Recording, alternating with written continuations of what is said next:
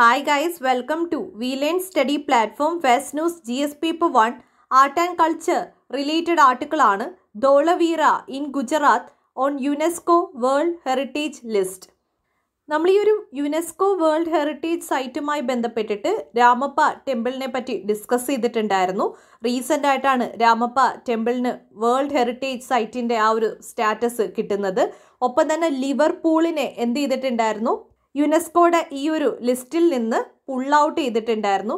ഇത് രണ്ടും prelims fact ആണ്. ഇപ്പോൾ റീസെൻ്റ് ആയിട്ട് അടുത്തൊരു സൈറ്റ് വന്നേക്കുകയാണ് ധോളവീര എന്ന് പറയുന്ന സൈറ്റ് ഇൻഡസ് വാലി സിവിലൈസേഷനിലെ വളരെ ഇമ്പോർട്ടൻ്റ് ആയിട്ടുള്ളൊരു സൈറ്റാണ്. സോ ഈ ഒരു ആർക്കിയോളജിക്കൽ സൈറ്റ് ലൊക്കേറ്റ് ചെയ്യുന്നത് ഗുജറാത്തിലെ കച്ച് ഡിസ്ട്രിക്റ്റിലാണ്. യുനെസ്കോ വേൾഡ് ഹെറിറ്റേജ് ലിസ്റ്റിൽ വരുന്ന 40ാമത്തെ ഇന്ത്യൻ സൈറ്റാണ് ധോളവീര എന്ന് പറയുന്നത്. 1968 ബെസ്റ്റ് എന്ന് പറയുന്ന പേഴ്സണാണ് ഈ ഒരു സൈറ്റ് ഡിസ്കവർ ചെയ്യുന്നത്. സോ സൗത്ത് ഏഷ്യയിലെ തന്നെ ഏറ്റവും പ്രിസർവ്ഡ് ആയിട്ടുള്ള അർബൻ സെറ്റിൽമെൻ്റ് ആണ് ധോളവീര എന്ന് പറയുന്ന സൈറ്റ്. ഈ സൈറ്റ് ലോക്കലി അറിയപ്പെടുന്നത് കൊറ്റഡ തിമ്പ എന്നാണ്. കൊറ്റഡ എന്ന ടേമിൻ്റെ മീനിങ് എന്താണെന്ന് വെച്ച് കഴിഞ്ഞാൽ ലാർജ് ഫോർട്ട് എന്നാണ്. ഇനി ഇൻഡസ് വാലി സിവിലൈസേഷൻ നമുക്കറിയാം, ഒരുപാട് സൈറ്റുകളും നമുക്കറിയാം. അപ്പോൾ ഈ ഒരു സൈറ്റുകളുടെ എല്ലാം പ്രത്യേകത എന്താണ്? ഈ സൈറ്റുകളിലെല്ലാം തന്നെ നമുക്ക് ബേൺഡ് ബ്രിക്സ് കാണാൻ പറ്റും. പക്ഷേ ഈ ധോളവീരയെ മറ്റു സൈറ്റിൽ നിന്ന് വ്യത്യസ്തമാക്കുന്ന എന്താണെന്ന് വെച്ച് കഴിഞ്ഞാൽ ധോളവീര എന്ന് പറയുന്ന സിറ്റി കൺസ്ട്രക്ട് ചെയ്തേക്കുന്നത് റോക്സ് വെച്ചിട്ടാണ്. സോ ഇതൊരു ഇമ്പോർട്ടൻറ്റ് പ്രിലിംസ് ഫാക്റ്റ് ആണ്.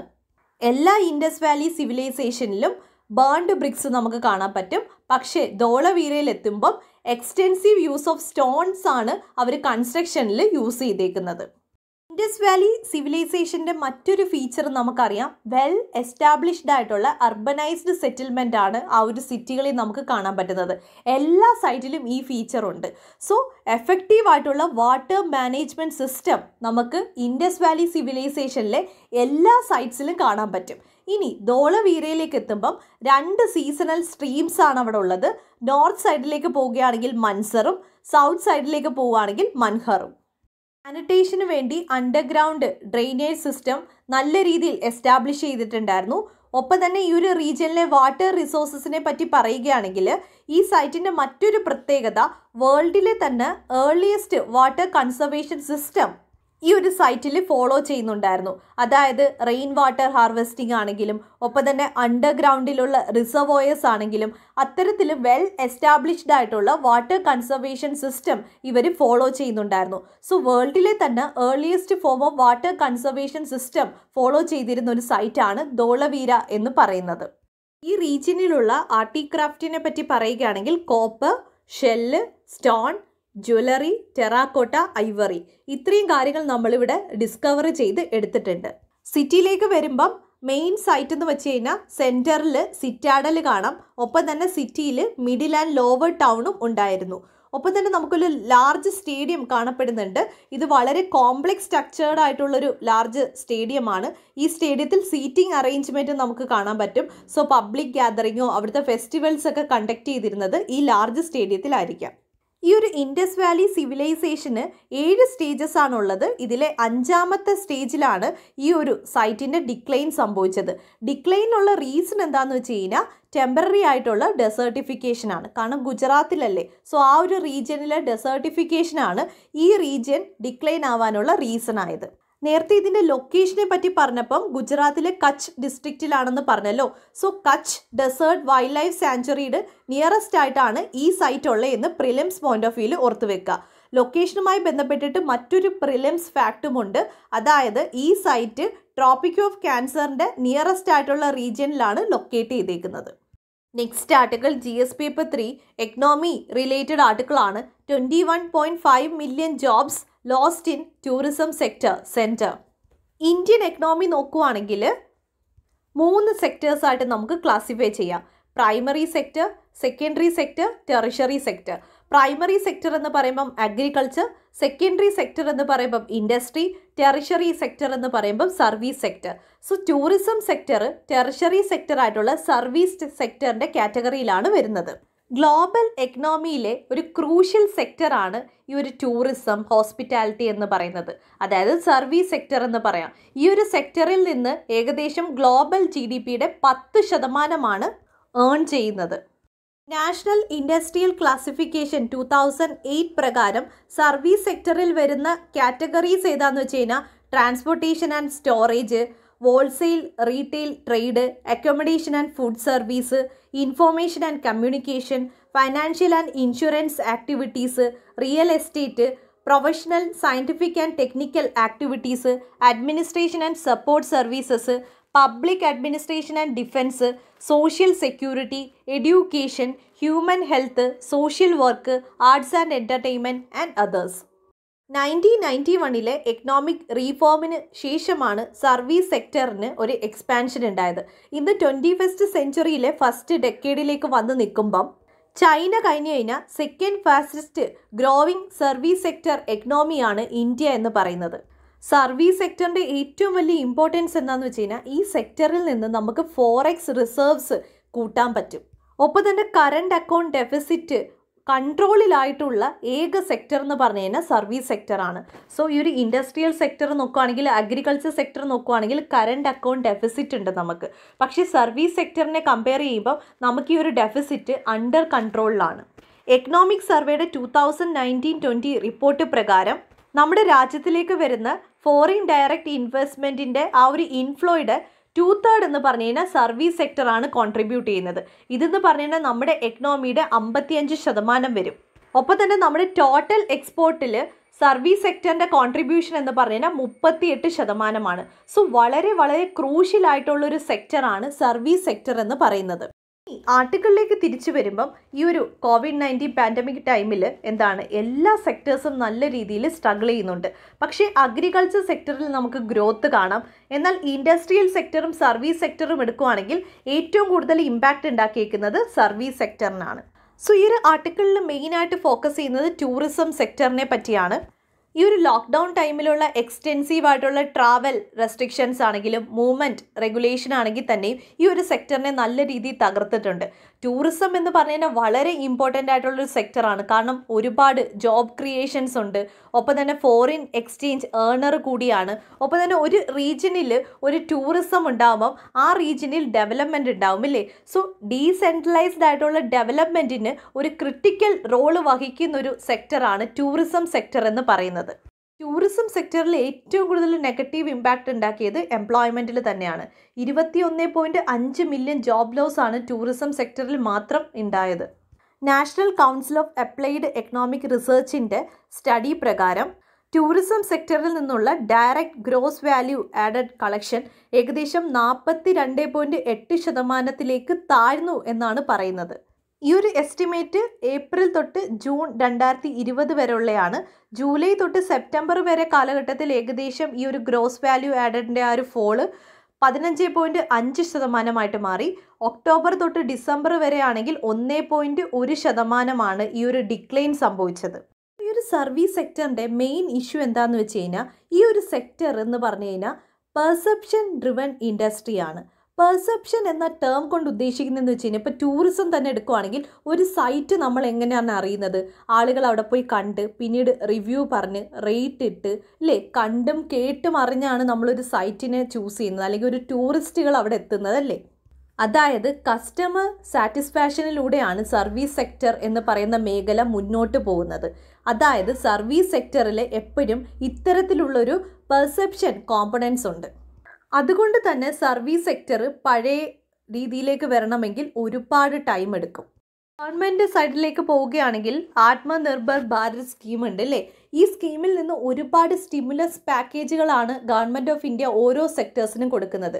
പക്ഷേ ഈ റിലീഫ് മെഷേഴ്സ് എല്ലാം ഫോക്കസ് ചെയ്യുന്നത് പ്രൈമറി സെക്ടറിലും സെക്കൻഡറി സെക്ടറിലും മാത്രമാണ്. ടെറിഷറി സെക്ടറായിട്ടുള്ള സർവീസ് സെക്ടറിനെ നെഗ്ലക്റ്റ് ചെയ്തുകൊണ്ടാണ് Atmanirbhar Bharat scheme government of India launch ചെയ്തത്. എന്നാൽ ഗവൺമെൻറ് ഓഫ് ഇന്ത്യ വിട്ടുപോയ ഫാക്ട് എന്താണെന്ന് വെച്ച് കഴിഞ്ഞാൽ സർവീസ് സെക്ടറാണ് നമ്മുടെ എക്കണോമിയിൽ ഏറ്റവും കൂടുതൽ GDPയിൽ കോൺട്രിബ്യൂഷൻ കൊടുക്കുന്നത്.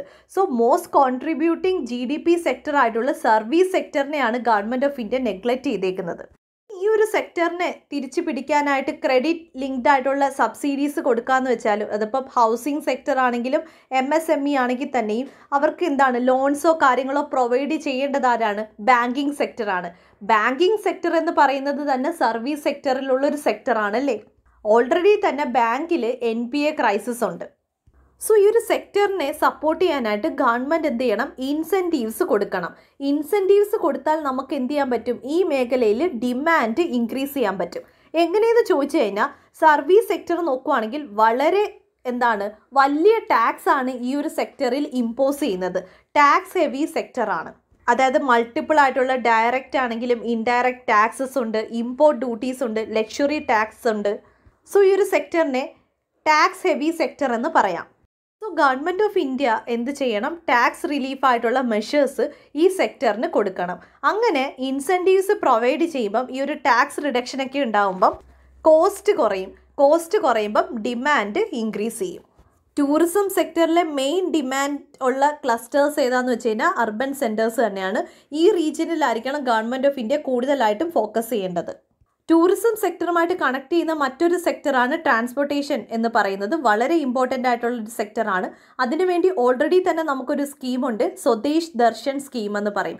സോ ഈ ഒരു സ്വദേശ് ദർശൻ സ്കീമിൽ air India, state transportation, IRTC package എല്ലാം തന്നെ കവർ ചെയ്യുന്നുണ്ട്. സോ ഈ ഒരു സ്കീം വഴി ഈ ഒരു സെക്ടേഴ്സിന് എന്ത് ചെയ്യുക? ഒരു സപ്പോർട്ട് പ്രൊവൈഡ് ചെയ്യുക. മറ്റ് സെക്ടേഴ്സിൽ, അതായത് മറ്റ് സർവീസ് സെക്ടേഴ്സിൽ നോക്കുവാണെങ്കിൽ ഗവൺമെൻറ് ഓഫ് ഇന്ത്യക്ക് ഇപ്പം റിയൽ എസ്റ്റേറ്റ് എടുക്കുവാണെങ്കിൽ സ്റ്റാമ്പ് ഡ്യൂട്ടി ഉണ്ട്, രജിസ്ട്രേഷൻ ഫീസ് ഉണ്ട്. ഇതുമായി ബന്ധപ്പെട്ടിട്ട് പ്രോപ്പറായിട്ട് റെഗുലേഷൻസ് കൊണ്ടുവന്നു കഴിഞ്ഞാൽ ആ ഒരു സെക്ടറിലുള്ള ആ ഒരു സ്ട്രെസ്സ് കുറയ്ക്കാൻ പറ്റും.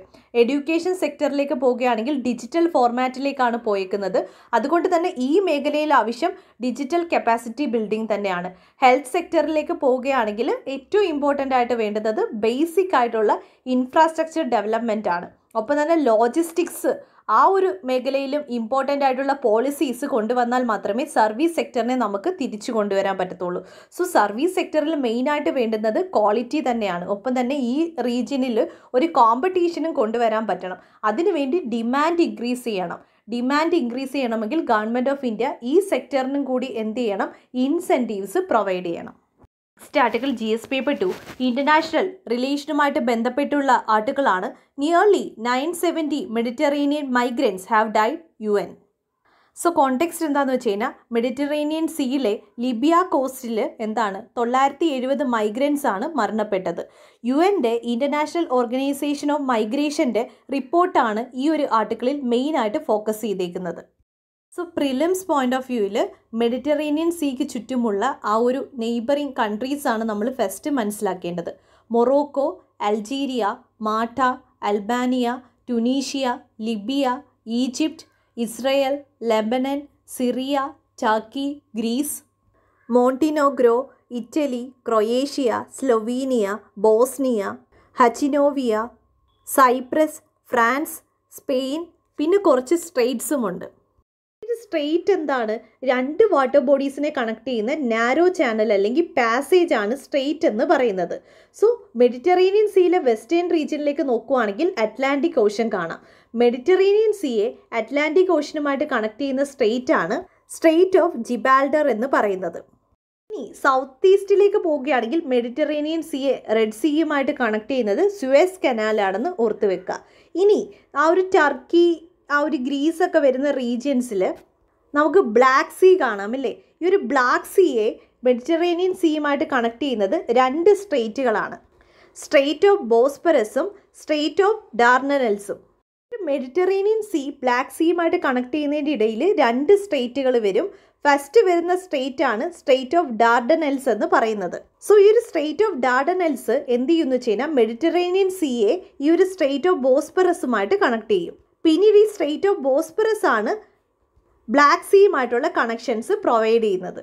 ഇനി United nation international organisation of മൈഗ്രേഷനെ പറ്റി പറയുകയാണെങ്കിൽ ഇതൊരു ഇൻ്റർ ഗവൺമെൻറ്റൽ ഓർഗനൈസേഷനാണ്. സെക്കൻഡ് വേൾഡ് വാർ ടൈമിലെ ആ ഒരു വെസ്റ്റേൺ യൂറോപ്പിലുള്ള ഡിസ്പ്ലേസ്മെൻറ്റുമായി ബന്ധപ്പെട്ടിട്ടുള്ള മൈഗ്രൻ്റ് ക്രൈസിസ് സോൾവ് ചെയ്യാൻ വേണ്ടിയാണ് ഈ ഒരു ബോഡി എസ്റ്റാബ്ലിഷ് ചെയ്തത്. സോ ആ ഒരു ടൈമിൽ ഈ ഒരു ബോഡിയുടെ പേരെന്താണെന്ന് വെച്ച് കഴിഞ്ഞാൽ provisional inter governmental committee for the movement of migrants from Europe എന്നായിരുന്നു. പിന്നീടാണ് ഇത് ഇൻ്റർനാഷണൽ ഓർഗനൈസേഷൻ ഓഫ് മൈഗ്രേഷൻ എന്ന നെയിമിലേക്ക് വന്നത്. 1951 ഈ ഒരു ഓർഗനൈസേഷൻ ഒഫീഷ്യലി എസ്റ്റാബ്ലിഷ് ചെയ്തത്. Article GS paper 2 polity related article ആണ് ഡേഞ്ചറസ് കോൺഫ്ലഗ്രേഷൻ. സോ കോണ്ടെക്സ്റ്റ് എന്താണെന്ന് വെച്ച് കഴിഞ്ഞാൽ ആസാമിനും മിസോറാമിനും ഇടയിലുള്ള ക്ലാഷസ് ആണ്.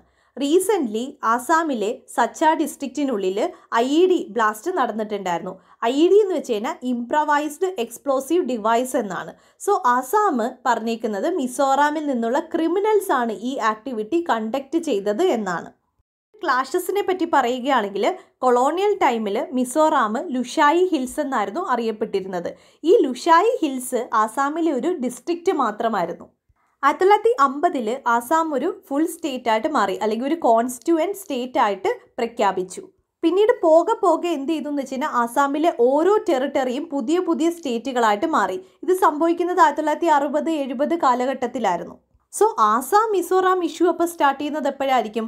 ആസാമിൽ നിന്ന് മിസോറാം എന്ന് പറയുന്ന പുതിയ സ്റ്റേറ്റ് എന്ത് ചെയ്യുക, ക്രിയേറ്റ് ചെയ്യുമ്പോഴാണ് ഇവരുടെ ഒരു ബോർഡർ ഇഷ്യൂ സ്റ്റാർട്ട് ചെയ്യുന്നത്. സോ 1972 മിസോറാം എന്ന് പറയുന്നത് ഒരു യൂണിയൻ ടെറിട്ടറി ആയിരുന്നു. 1987 ഇതൊരു ഫുൾ സ്റ്റേറ്റ് ആയിട്ട് മാറുന്നത്. So 1986 state of Mizoram act പാസ്സാക്കുകയും 1987 Mizoram ഒരു ഫുൾ സ്റ്റേറ്റ് ആയിട്ട് മാറുകയും ചെയ്തു. എപ്പോഴാണോ മിസോറാം ഒരു ഫുൾ സ്റ്റേറ്റ് ആയിട്ട് മാറുന്നത് അപ്പോൾ തന്നെ എന്ത് ചെയ്തു, ആസാമും മിസോറാമിനും ഇടയിലുള്ള ബൗണ്ടറി ഇഷ്യൂസ് സ്റ്റാർട്ട് ചെയ്തു. കോൺഫ്ലിക്റ്റിൻ്റെ ബേസിസ് എന്താണെന്ന് വെച്ച് കഴിഞ്ഞാൽ കൊളോണിയൽ ടൈമിൽ ബ്രിട്ടീഷ് ഗവൺമെൻറ് പാസ്സാക്കിയിട്ടുള്ള 2 നോട്ടിഫിക്കേഷൻ ആയിരുന്നു. ഫസ്റ്റ് നോട്ടിഫിക്കേഷൻ എന്താണെന്ന് വെച്ച് കഴിഞ്ഞാൽ 1875 ബ്രിട്ടീഷ് ഗവൺമെൻറ് ആസാമിലെ സച്ചാർ പ്ലെയിൻസിൽ നിന്ന് എന്ത് ചെയ്തു, ലൂഷായി ഹിൽസിനെ സെപ്പറേറ്റ് ചെയ്തു. സെക്കൻഡ് നോട്ടിഫിക്കേഷൻ എന്താണെന്ന് വെച്ച് കഴിഞ്ഞാൽ 1933 ലൂഷായി ഹിൽസും മണിപ്പൂറിനും ഇടയിലുള്ള ബൗണ്ടറി സെറ്റ് ചെയ്തു. കോൺഫ്ലിക്റ്റ് എന്താണെന്ന് വെച്ച് കഴിഞ്ഞാൽ ഈ നോട്ടിഫിക്കേഷൻ തന്നെയാണ്. മിസോറാം ഗവൺമെൻറ് 1875 ബ്രിട്ടീഷ് നോട്ടിഫിക്കേഷൻ മാത്രമേ അംഗീകരിച്ചിട്ടുള്ളൂ. 1875 ആ ഒരു നോട്ടിഫിക്കേഷനിൽ ബൗണ്ടറീസ് എല്ലാം തന്നെ ഡിമാർക്കേറ്റ് ചെയ്തിട്ടുണ്ടായിരുന്നു. ഈ ബൗണ്ടറീസ് എല്ലാം തന്നെ ഡിറൈവ് ചെയ്തേക്കുന്നത് Bengal eastern frontier regulation act 1873 പ്രകാരമാണ്. എന്നാൽ ആസാം ഗവൺമെൻറ് 1933 ബ്രിട്ടീഷ് നോട്ടിഫിക്കേഷനാണ് ഫോളോ ചെയ്യുന്നത്. എന്തുകൊണ്ടാണ് മിസോറാം ഈ 1933 നോട്ടിഫിക്കേഷൻ ഫോളോ ചെയ്യാത്തതെന്ന് ചോദിച്ചു കഴിഞ്ഞാൽ അന്നത്തെ ആ ഒരു ടൈമിൽ മിസോ സൊസൈറ്റിയുമായിട്ട് കൺസൾട്ടേഷൻ നടത്താതെയാണ് ബ്രിട്ടീഷ് ഗവൺമെൻറ് ഈ ഒരു നോട്ടിഫിക്കേഷൻ ഇഷ്യൂ ചെയ്തത്. ആ റീസൺ കൊണ്ടാണ് Mizoram government 1933 notification അംഗീകരിക്കാത്തത്.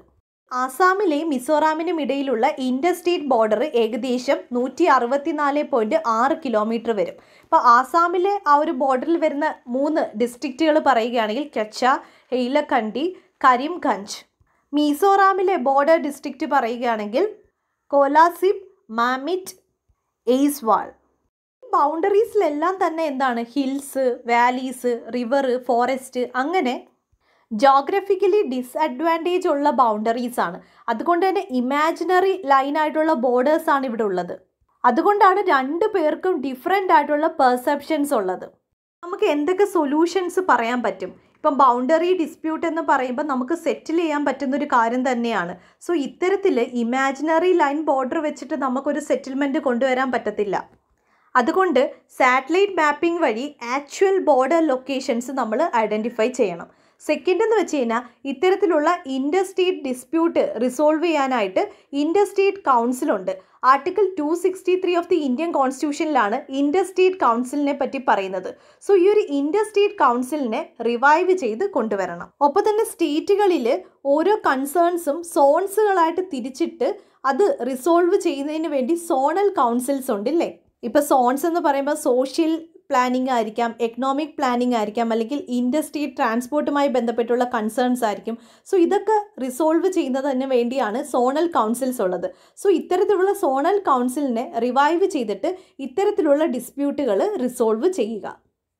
Next article GS paper 2 education related ആർട്ടിക്കിളാണ്. Weighing down the private unaided college teacher. So context എന്താണെന്ന് വെച്ച് കഴിഞ്ഞാൽ പ്രൈവറ്റ് കോളേജ് ടീച്ചേഴ്സുമായി ബന്ധപ്പെട്ടിട്ടുള്ള ഒരു ആർട്ടിക്കിളാണ്. സോ COVID-19 പാൻഡമിക് വന്നതോടുകൂടി എല്ലാ സെക്ടേഴ്സിനെ അഫക്റ്റ് ചെയ്തിട്ടുണ്ടായിരുന്നു. എന്നാൽ എഡ്യൂക്കേഷൻ സെക്ടറിലേക്ക് വരുമ്പം അവരുടെ ആ ഒരു റവന്യൂ മാനേജ് ചെയ്യാനായിട്ട് അവർക്ക് സാധിച്ചു. എസ്പെഷ്യലി പ്രൈവറ്റ് സ്കൂൾസ്, എല്ലാ പ്രൈവറ്റ് സ്കൂൾസും കോളേജസ് ആണെങ്കിലും ഓൺലൈൻ എഡ്യൂക്കേഷനിലേക്ക് പോയി. സോ എല്ലാ പ്രൈവറ്റ് ഇൻസ്റ്റിറ്റ്യൂഷൻസും സ്റ്റുഡൻസിൽ നിന്ന് ഫുൾ ഫീസായിരുന്നു കളക്ട് ചെയ്തിരുന്നത്. സോ അവർക്ക് അവരുടെ റവന്യൂ മെയിൻറ്റെയിൻ ചെയ്യാൻ പറ്റി. സർവേ പറയുന്നത് എന്താണെന്ന് വെച്ച് കഴിഞ്ഞാൽ പ്രൈവറ്റ് ഇൻസ്റ്റിറ്റ്യൂഷനിൽ ഈ ഒരു പാൻഡമിക് വലിയൊരു ഇമ്പാക്റ്റ് ഉണ്ടാക്കിയിട്ടില്ല. പക്ഷേ ഈ ഒരു പ്രൈവറ്റ് സെക്ടറിൽ വർക്ക് ചെയ്യുന്ന ടീച്ചേഴ്സിനും ലെക്ചേഴ്സിനുമാണ് കൂടുതൽ ഇമ്പാക്റ്റ് ഉണ്ടാക്കിയത്. കാരണം സാലറി കട്ടുണ്ട്, ഒപ്പം തന്നെ അവർക്ക് എത്ര അവേഴ്സാണ് അവർ ക്ലാസ് എടുക്കുന്നത് അതനുസരിച്ചാണ് പേയ്മെൻറ്റ് കൊടുത്തിരുന്നത്. സോ അവരുടെ ജീവിത മാർഗത്തെ നല്ല രീതിയിൽ ബാധിച്ചിട്ടുണ്ടായിരുന്നു. സോ ഇൻസ്റ്റിറ്റ്യൂഷൻസ് എല്ലാം തന്നെ റിവൈവൽ സ്റ്റേജിലാണ്, പക്ഷേ അവിടെയുള്ള വർക്ക് ഫോഴ്സാണ് സ്ട്രഗിൾ ചെയ്യുന്നത്.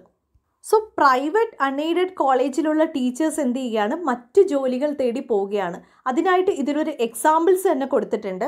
തമിഴ്നാട്ടിലെ ഒരു അസിസ്റ്റൻറ്റ് പ്രൊഫസർ ട്രഡീഷണൽ ആയിട്ടുള്ള വർക്ക്സ്, അതായത് ഇപ്പം മരം മുറിക്കൽ അത്തരത്തിലുള്ള ജോലി ചെയ്തതിൻ്റെ ഫലമായിട്ട് മരണപ്പെട്ടു.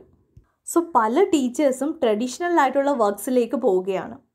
മേജർ ക്രൈസിസിനുള്ള റീസൺ എന്താണെന്ന് വെച്ച് കഴിഞ്ഞാൽ ലോ സാലറി തന്നെയാണ്.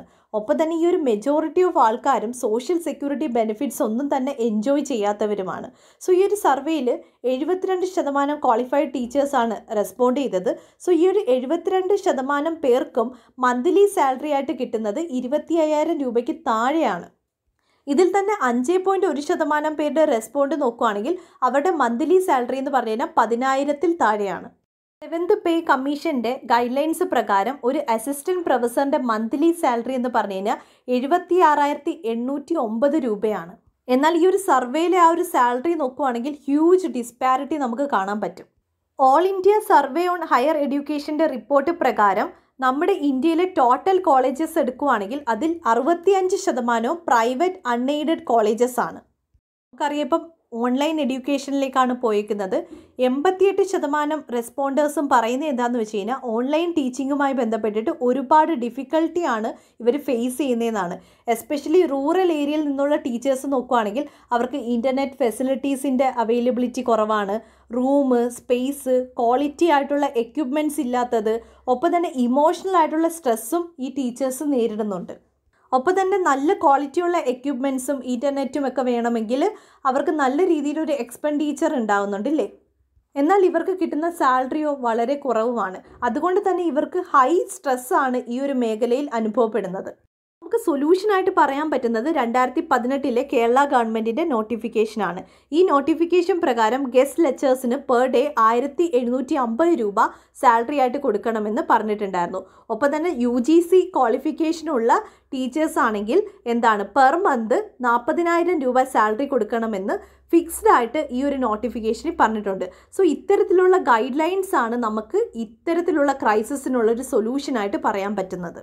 Next article GS paper 2 polity related article ആണ്. ഇന്നലെ എഡിറ്റോറിയൽ പേജിൽ എമിഗ്രേഷനുമായി ബന്ധപ്പെട്ടിട്ടൊരു ആർട്ടിക്കിൾ ഉണ്ടായിരുന്നു, ന്യൂ എമിഗ്രേഷൻ ബിൽ 2021. സോ ഈ ഒരു ബില്ലുമായി ബന്ധപ്പെട്ടുള്ള പ്രൊവിഷൻസ് ആണ് നമ്മൾ ഇന്ന് ഡിസ്കസ് ചെയ്യുന്നത്. സോ ഫസ്റ്റ് നമ്മൾ എമിഗ്രേഷനും ഇമിഗ്രേഷനും തമ്മിലുള്ള ഡിഫറൻസ് മനസ്സിലാക്കണം. എമിഗ്രേഷൻ എന്താണെന്ന് വെച്ച് കഴിഞ്ഞാൽ നമ്മുടെ രാജ്യത്തിൽ നിന്ന് ഒരു ജോലി ആവശ്യത്തിനായിട്ട് എബ്രോഡിലേക്ക് പോകുന്നു. ആ ഒരു ഡിപ്പാർച്ചറിനെ പറയുന്ന പേരാണ് എമിഗ്രേഷൻ എന്ന് പറയുന്നത്. സോ ആ പോകുന്ന വ്യക്തിയെ നമ്മൾ എന്ത് പറയും, എമിഗ്രൻ്റ് എന്ന് പറയും. ഇനി ഇമിഗ്രൻസ് എന്താണെന്ന് വെച്ച് കഴിഞ്ഞാൽ ഈ പേഴ്സൺ നമ്മുടെ രാജ്യത്ത് നിന്ന് എബ്രോഡിൽ എത്തിക്കഴിഞ്ഞല്ലോ, ഇനി ആ ഒരു എബ്രോഡിൽ ആ വ്യക്തി പെർമനൻ്റ് ആയിട്ട് സെറ്റിലായെന്ന് വിചാരിക്കുക. സോ ഫോറിൻ കൺട്രിയിൽ സെറ്റിലായിട്ടുള്ള നമ്മുടെ സിറ്റിസണിനെ വിളിക്കുന്ന പേരാണ് ഇമിഗ്രൻ്റ് എന്ന് പറയുന്നത്. സോ ന്യൂ എമിഗ്രേഷൻ ബില്ലിനെ പറ്റി പറയുന്നതിന് മുമ്പ് നമുക്കൊരു എമിഗ്രേഷൻ ആക്ട് ഉണ്ടായിരുന്നു, എമിഗ്രേഷൻ ആക്ട് 1983. എമിഗ്രേഷൻ ആക്ട് 1983 പ്രൊവിഷൻസിനെ പറ്റി പറയുകയാണെങ്കിൽ ഈ ആക്ട് പ്രകാരം എമിഗ്രേഷൻ അതോറിറ്റീസിനെ സെറ്റപ്പ് ചെയ്തിട്ടുണ്ട്. ഈ അതോറിറ്റീസ് എന്താ ചെയ്യുന്നതെന്ന് വെച്ച് കഴിഞ്ഞാൽ ഈ എമിഗ്രൻസിൻ്റെ എല്ലാ കാര്യങ്ങളും പ്രൊട്ടക്റ്റ് ചെയ്യുമെന്ന് പറയുമ്പം എബ്രോഡിലേക്ക് പോകുമ്പം ഒന്നുകിൽ ഒരു എയർക്രാഫ്റ്റിലോ വെസൽസിലോ ആയിരിക്കും. ഈ വെഹിക്കിളിനെ എന്ത് ചെയ്യും, ഇൻസ്പെക്ഷൻ നടത്തിയിട്ട് ഇവരുടെ സേഫ്റ്റി എൻഷുർ ചെയ്യും. ഒപ്പം തന്നെ ഇവർ എബ്രോഡിൽ എത്തിക്കഴിഞ്ഞ് കഴിഞ്ഞാൽ അവിടെ റെസിഡൻസ് ആയിട്ടായിരിക്കുമല്ലോ അവർ അവിടെ താമസിക്കുന്നത്. അപ്പോൾ ആ ഒരു റെസിഡൻസ് എല്ലാം തന്നെ അവർ പ്രോപ്പറായിട്ട് ഈ അതോറിറ്റീസ് എൻക്വയറി ചെയ്യും. ഇലീഗൽ എമിഗ്രേഷൻ ഉണ്ടെങ്കിൽ അത് ചെക്ക് ചെയ്തിട്ട് പ്രോപ്പറായിട്ട് അതിനുള്ള പെനാൽറ്റീസും കൊടുക്കും. ഒപ്പം തന്നെ ഈ ഒരു എംപ്ലോയ്മെൻറ്റ് വരുമ്പം റിക്രൂട്ടിംഗ് ഏജൻസ് ഉണ്ടായിരിക്കും. ഈ റിക്രൂട്ടിംഗ് ഏജൻസിൻ്റെ രജിസ്ട്രേഷൻ മാൻഡേറ്ററി ആയിട്ട് പറയുന്നുണ്ട്. സോ ഈ ഒരു രജിസ്ട്രേഷനും കാര്യങ്ങളും എല്ലാം എൻഷുർ ചെയ്യുന്നത് ഈ അതോറിറ്റീസാണ്. പുതിയ എമിഗ്രേഷൻ ബില്ലിലേക്ക് വരുമ്പം നമ്മൾ എമിഗ്രേഷൻ ആക്ടിൽ എന്താ കണ്ടത്, പ്രൊട്ടക്ഷൻ ഓഫ് എമിഗ്രൻസ് ആണല്ലേ. പക്ഷേ എമിഗ്രേഷൻ ബില്ലിലേക്ക് വരുമ്പം പ്രൊട്ടക്ഷനോടൊപ്പം വെൽഫെയറും കൂടി എൻഷുർ ചെയ്യുന്നുണ്ട്. ഒപ്പം തന്നെ ഈ ബില്ലിൽ എമിഗ്രൻറ്റുമായി ബന്ധപ്പെട്ടിട്ടുള്ള ഡെഫിനിഷൻ പ്രൊവൈഡ് ചെയ്യുന്നുണ്ട്. സോ ഈ ഒരു എമിഗ്രൻ്റ് ആവാനുള്ള കണ്ടീഷൻ എന്താണെന്ന് വെച്ച് കഴിഞ്ഞാൽ ഫസ്റ്റ് സിറ്റിസൺ ഓഫ് ഇന്ത്യ ആയിരിക്കണം. സെക്കൻഡ് കണ്ടീഷൻ എന്തെന്ന് വെച്ച് കഴിഞ്ഞാൽ ഏജ് 18 വയസ്സിൽ താഴെ ആവാൻ പാടില്ല. ഈ 2 കണ്ടീഷൻ സാറ്റിസ്ഫൈ ചെയ്യുകയാണെങ്കിൽ നമുക്ക് എന്ത് ചെയ്യാം, എമിഗ്രേറ്റ് ചെയ്യാം. Development of economic and social അഫയേഴ്സിൻ്റെ report പ്രകാരം ഈ ഒരു എബ്രോഡിലുള്ള ഇന്ത്യൻ സെറ്റിൽമെൻറ്റ് നോക്കുകയാണെങ്കിൽ സ്കിൽഡ് ആയിട്ടുള്ള ലേബേഴ്സും സ്റ്റുഡൻസും കൂടുതലായിട്ട് കാണപ്പെടുന്നത് യൂറോപ്യൻ കൺട്രീസിലാണ്. എന്നാൽ സെമി സ്കിൽഡായിട്ടും അൺസ്കിൽഡായിട്ടുള്ള ലേബേഴ്സ് കൂടുതലും വരുന്നത് ഗൾഫ് കൺട്രീസിലും സൗത്ത് ഈസ്റ്റ് ഏഷ്യൻ കൺട്രീസിലുമാണ്. കൂടുതലും പ്രൊട്ടക്ഷൻ വേണ്ടുന്നത് ഈ സെമി സ്കിൽഡായിട്ടും അൺസ്കിൽഡായിട്ടുള്ള ലേബേഴ്സിനാണ് അല്ലേ. സോ ഈ ഒരു സെമി സ്കിൽഡായിട്ട് അല്ലെങ്കിൽ അൺസ്കിൽഡായിട്ടുള്ള ലേബേഴ്സിന് നേരിടേണ്ടി വരുന്ന ചലഞ്ചസ് നോക്കുകയാണെങ്കിൽ ഈ ഒരു ഇൻ്റർനാഷണൽ മൈഗ്രേഷൻ നടത്തുമ്പോൾ തന്നെ എന്താണ് ഹൈ കോസ്റ്റ് ആണ് ഉണ്ടാകുന്നത് ഇല്ലേ. ട്രാൻസ്പോർട്ടേഷൻ ആണെങ്കിലും ഒപ്പം തന്നെ റിക്രൂട്ട്മെൻറ്റുമായി ബന്ധപ്പെട്ടുള്ള സർവീസ് ഫീസും ഒത്തിരി കാര്യങ്ങൾ വരുന്നുണ്ട്. മെഡിക്കൽ എടുക്കണം. അപ്പോൾ ഇതുമായി ബന്ധപ്പെട്ടിട്ട് ഹൈ കോസ്റ്റ് വരുമ്പോൾ കൂടുതലായിട്ടും ഈ ഒരു താഴെത്തട്ടിലുള്ള ആ ഒരു സെക്ഷൻസ് എല്ലാം തന്നെ ലോൺസ് ഒക്കെ ആയിരിക്കും എടുക്കുന്നത്. സോ ഇവരുടെ മൈഗ്രേഷനുമായി ബന്ധപ്പെട്ടിട്ടുള്ള എക്സ്പെൻഡിച്ചർ ഇവർക്ക് ലഭിക്കുന്ന സാലറിയുമായിട്ട് കമ്പയർ ചെയ്യുമ്പം നല്ലൊരു ഗ്യാപ്പ് വരുന്നുണ്ട്. അതുകൊണ്ട് തന്നെ ഈ ഒരു മൈഗ്രേഷനുമായി ബന്ധപ്പെട്ടിട്ട് കൂടുതൽ ക്യാപിറ്റലും ഔട്ട്സൈഡ് ഇന്ത്യയിലേക്കാണ് പോകുന്നത്. അതായത് ഈ ഒരു മൈഗ്രേഷൻ എക്സ്പെൻഡിച്ചർ കൂടുതലും ഔട്ട്സൈഡിലേക്കാണ് വരുന്നത്. പക്ഷേ ഈ ഇന്ത്യയിലേക്ക് തിരിച്ചു വരുന്നത് ഈ മൈഗ്രൻ്റ് അവിടെ പോയി ജോലി ചെയ്തിട്ട് അവർക്കൊരു സാലറി ആയിട്ട് വരുന്നത് ഇന്ത്യയിലേക്ക് എത്തുമ്പോഴാണല്ലേ. സോ ഇതിൽ നല്ലൊരു ഗ്യാപ്പ് ക്രിയേറ്റ് ചെയ്യുന്നുണ്ട്. സോ ക്യാപിറ്റൽ ഫ്ലോ കൂടുതലും ഔട്ട്സൈഡ് ഇന്ത്യയിലാണ്.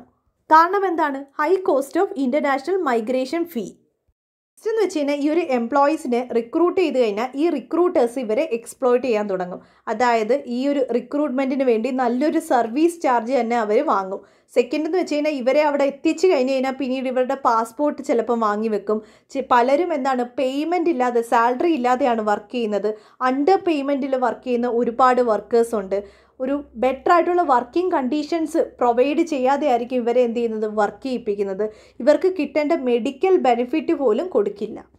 ഇത് സബ്സ്റ്റാൻഷിയേറ്റ് ചെയ്യുന്ന റിപ്പോർട്ടാണ്. ഇപ്പോൾ west Asia Gulf രാജ്യങ്ങളിലൊക്കെയുള്ള migrant വർക്കേഴ്സിൻ്റെ death rate നോക്കുകയാണെങ്കിൽ കൂടുതൽ പേരും മരണപ്പെടുന്നത് ഹാർട്ട് അറ്റാക്ക്, റെസ്പിറേറ്ററി ഫെയിലിയർ ഒക്കെ കൊണ്ടാണ്. സോ ഇത്തരത്തിലുള്ള ചലഞ്ചസ് നമുക്ക് സോൾവ് ചെയ്യണമെങ്കിൽ വെൽഫെയർ സ്കീംസ് വേണമല്ലേ. സോ പുതിയ ബില്ലിൽ ഒരു ബ്യൂറോ സെറ്റപ്പ് ചെയ്തിട്ടുണ്ട്, bureau of emigration policy and planning.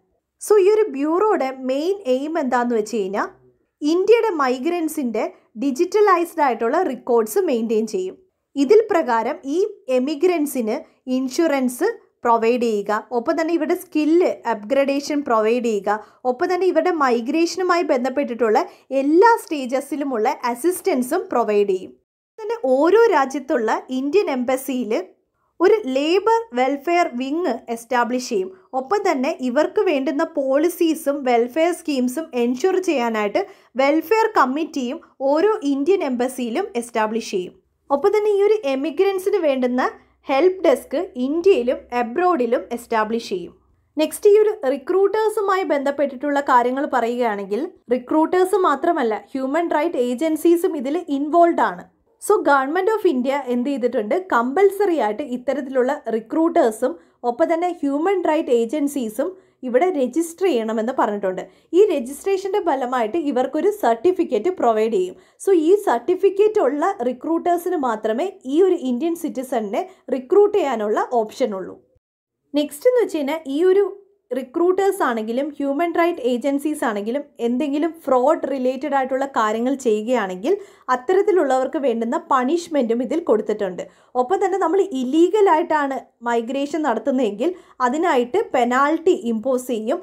അതായത് നേരത്തെ പറഞ്ഞല്ലോ, ഒരു എമിഗ്രൻ്റ് എങ്ങനെയായിരിക്കണം, ഇന്ത്യൻ സിറ്റിസൺ ആയിരിക്കണം, 18 വയസ്സിൽ താഴെ ആവാൻ പാടില്ല. ഒപ്പം തന്നെ അവർ എന്താണ് ആ ഒരു എബ്രോഡിൽ പോയിട്ട് പിന്നീട് അവരുടെ ആ ഒരു എംപ്ലോയ്മെൻറ്റുമായി ബന്ധപ്പെട്ടിട്ട് ഒരു ഇഷ്യൂസും ഉണ്ടാവാൻ പാടില്ല. സോ ഇത് വയലേറ്റ് ചെയ്യുകയാണെങ്കിൽ ഏകദേശം 10,000 തൊട്ട് 50,000 വരെയാണ് പെനാൽറ്റി ഇമ്പോസ് ചെയ്യുന്നത്. ഒപ്പം തന്നെ ഈ ഒരു ബ്യൂറോ നേരത്തെ എന്താണ് ഈ ഒരു ഫ്രോഡ് ലിസ്റ്റിൽ ഇൻക്ലൂഡഡ് ആയിട്ടുള്ള ഫോറിൻ എംപ്ലോയേഴ്സിനെ അല്ലെങ്കിൽ റിക്രൂട്ടേഴ്സിൻ്റെ ലിസ്റ്റ് പ്രൊവൈഡ് ചെയ്യും. ഒരു ബ്ലാക്ക് ലിസ്റ്റിലായിരിക്കും ഈ ഒരു റിക്രൂട്ടേഴ്സിൻ്റെ നെയിം ലിസ്റ്റ് ഔട്ട് ചെയ്യുന്നത്. സോ ഈ ഒരു ബില്ലുമായി ബന്ധപ്പെട്ടുള്ള കൺസേൺസ് പറയുകയാണെങ്കിൽ ഈ ഒരു റിക്രൂട്ടേഴ്സിന് സർവീസ് ഫീസ് ഇമ്പോസ് ചെയ്യാനുള്ള പ്രൊവിഷൻസ് കൊടുത്തിട്ടുണ്ട്. പക്ഷേ ഇൻ്റർനാഷണൽ ലേബർ ഓർഗനൈസേഷൻ്റെ സ്റ്റാൻഡേർഡ് പ്രകാരം ഈ ഒരു സർവീസ് ഫീസ് എന്ന് പറഞ്ഞു കഴിഞ്ഞാൽ ഹയർ ആണ്. സോ ഏറ്റവും കൂടുതൽ ബാധിക്കുന്നത് നേരത്തെ പറഞ്ഞ സെമി സ്കിൽഡ് ആയിട്ടുള്ള അൺസ്കിൽഡ് ആയിട്ടുള്ള ലേബേഴ്സിനെ ആയിരിക്കും. സെക്കൻഡ് എന്ന് വെച്ച് കഴിഞ്ഞാൽ ഇതിലുള്ള ഈ ഒരു ബ്യൂറോയിലുള്ള അതോറിറ്റീസിന് പാസ്പോർട്ട് ക്യാൻസൽ ചെയ്യാനുള്ള പവർ കൊടുത്തിട്ടുണ്ട്. ഈ ഒരു ബില്ലിൻ്റെ എയിം എന്താണ്? ഈ ഒരു ഇമിഗ്രൻസ് അല്ലെങ്കിൽ ആ ഒരു മൈഗ്രൻസിൻ്റെ ആ ഒരു പ്രൊട്ടക്ഷനും ഒപ്പം തന്നെ വെൽഫെയർ ഒക്കെ എൻഷുർ ചെയ്യുക എന്നുള്ളതാണ് അല്ലേ. ഈ എയിമിനെ കോൺട്രഡിക്റ്റ് ചെയ്യുന്ന പ്രൊവിഷനാണ് ഈ ഒരു അതോറിറ്റീസിന് പാസ്പോർട്ട് സസ്പെൻഡ് ചെയ്യാൻ പറ്റുക, ക്യാൻസൽ ചെയ്യാൻ പറ്റുക എന്നുള്ളത്. സോ ഈ ഒരു പാസ്പോർട്ടിൻ്റെ ക്യാൻസലിങ്ങും കാര്യങ്ങളൊക്കെ വരുമ്പം എങ്ങനെയാണ് ഈ ഒരു മൈഗ്രൻറ്റിൻ്റെ പ്രൊട്ടക്ഷനും വെൽഫെയറുമായിട്ട് മാറുന്നത്? തന്നെ ഈ ഒരു ബില്ലിൽ പറഞ്ഞിട്ടുണ്ട് എന്താണ്, ഗവൺമെൻറ്റിൽ നിന്ന് രജിസ്റ്റേർഡ് ആയിട്ടുള്ള റിക്രൂട്ടേഴ്സിന് മാത്രമേ ഈ ഒരു റിക്രൂട്ട്മെൻറ്റ് നടത്താൻ പറ്റുള്ളൂ എന്ന്. സോ ഇവിടെ നിയമത്തിൽ മിസ്യൂസ് ചെയ്യാനുള്ള ചാൻസസ് ഉണ്ട്. കാരണം ഗവൺമെൻറ്റിന് റിക്രൂട്ടേഴ്സിനെ സെലക്ട് ചെയ്യാനുള്ള ഓപ്ഷൻ ഉണ്ട്. സോ സെലക്റ്റീവ് ആയിട്ടുള്ള റിക്രൂട്ടേഴ്സിന് മാത്രം സർട്ടിഫിക്കറ്റ് കൊടുക്കാനുള്ള രീതിയിലുള്ള പ്രൊവിഷൻസ് ഇതിലുണ്ട്. അപ്പോൾ തന്നെ ഈ ഒരു ബില്ലിൽ സിവിൽ സൊസൈറ്റിയുടെ എൻഗേജ്മെൻ്റ് ഒന്നും തന്നെ നമുക്ക് കാണാൻ പറ്റത്തില്ല. അതായത് ഒരു വർക്കേഴ്സിൻ്റെ റെപ്രസെൻറ്റേഷൻ ഒന്നും ഈ ഒരു ബ്യൂറോയിലോ അല്ലെങ്കിൽ ഇതിൻ്റെ ഒരു മെക്കാനിസത്തിലോ നമുക്ക് കാണാൻ പറ്റുന്നില്ല. അപ്പോൾ തന്നെ ഈ ഒരു ബില്ല് ജെൻഡർ ഇൻസെൻസിറ്റീവ് ആയിട്ടുള്ള ബില്ലാണ്. അതായത് ഇപ്പോൾ റിക്രൂട്ടർ ഏജൻസിയുടെ ലിസ്റ്റ് നോക്കുകയാണെങ്കിൽ മെൻസിനെ റിക്രൂട്ട് ചെയ്യുന്ന ഏജൻസീസാണ് കൂടുതൽ, വിമൻസുമായി ബന്ധപ്പെട്ടിട്ടുള്ള ഏജൻസീസ് വളരെ കുറവാണ്. സോ ആ ഒരു ഡയമെൻഷൻ്റെ കുറവും ഇതിൽ കാണാൻ പറ്റും. ഇതാണ് ഈ ഒരു ബില്ലുമായി ബന്ധപ്പെട്ടുള്ള മേജർ കൺസേൺ എന്ന് പറയുന്നത്. Next article GS paper 3 economy related ആർട്ടിക്കിളാണ്. IMF cuts emerging Asia India growth forecast. So IMF release ചെയ്യുന്നതാണ് വേൾഡ് എക്കണോമിക് ഔട്ട്ലുക്ക് എന്ന് പറയുന്നത്. സോ വേൾഡ് എക്കണോമിക് ഔട്ട്ലുക്കിൻ്റെ റിപ്പോർട്ട് പ്രകാരം എക്കണോമിക് ഗ്രോത്ത് ഫോർകാസ്റ്റ് കൊണ്ടുവന്നിട്ടുണ്ടായിരുന്നു. ഏഷ്യയുടെ ആ ഒരു ഫോർകാസ്റ്റാണ് റിലീസ് ചെയ്തത്. അതുകൊണ്ട് തന്നെ ഏഷ്യയിലെ ഒരു രാജ്യമായ ഇന്ത്യയുടെ ആ ഒരു കാര്യവും നമുക്ക് മനസ്സിലാക്കാൻ പറ്റും. സോ ഇതിൽ എന്താണ്, ഈ ഒരു വർഷം ഏഷ്യ എന്ന് പറയുന്ന ആ ഒരു റീജിയൻ്റെ ഗ്രോത്ത് പറയുന്നത് 7.5%. അതിൽ ഇന്ത്യയുടെ ഗ്രോത്ത് റേറ്റ് 9.5%, ചൈനയുടെ ഗ്രോത്ത് റേറ്റ് 8.1% കാണിക്കുന്നുണ്ട്. എക്കണോമിക് പോയിന്റ് ഓഫ് വ്യൂവിൽ ഇതൊന്ന് ഓർത്ത് വെക്കുക. Next article GS paper 2 polity related ആർട്ടിക്കിളാണ്. Needed and anti trafficking law. So ഈ ഒരു ആർട്ടിക്കിളിൻ്റെ ഓതർ കൈലേഷ് സത്യാർത്ഥി. അദ്ദേഹം ഇന്ത്യൻ സോഷ്യൽ റീഫോമറാണ്. ചൈൽഡ് ലേബറുമായി ബന്ധപ്പെട്ടിട്ട് ഒരുപാട് ക്യാമ്പയിൻസ് ഇന്ത്യയിൽ കണ്ടക്ട് ചെയ്തിട്ടുണ്ട്. നൊബേൽ പ്രൈസ് വിന്നറാണെന്നും കൂടി ഓർത്ത് വെക്കുക. അപ്പോൾ തന്നെ ഈ ഒരു ആർട്ടിക്കിളിൽ എന്താണ്, ഹ്യൂമൻ ട്രാഫിക്കുമായി ബന്ധപ്പെട്ടിട്ട് സീത രാമായണം ആ ഒരു കണ്ടൻറ്റും ആ ഒരു സ്റ്റോറിയും ഇതിൽ എക്സാമ്പിളായിട്ട് കൊടുത്തിട്ടുണ്ട്. നമുക്ക് എസ്സേസിലൊക്കെ ഇത് യൂസ് ചെയ്യാൻ പറ്റും. ഇനി കോണ്ടെക്സ്റ്റ് ആൻറ്റി ട്രാഫിക്കിംഗ് ലോ ആണ്. ഇതുമായി ബന്ധപ്പെട്ടിട്ടുള്ള എല്ലാ കാര്യങ്ങളും നമ്മൾ ജൂലൈ 19 ഡിസ്കസ് ചെയ്തിട്ടുള്ളതാണ്. അവിടെ ഒന്ന് പോയി റെഫർ ചെയ്തിട്ട് ഈ ആർട്ടിക്കിൾ ഒന്ന് വായിച്ചു നോക്കുക.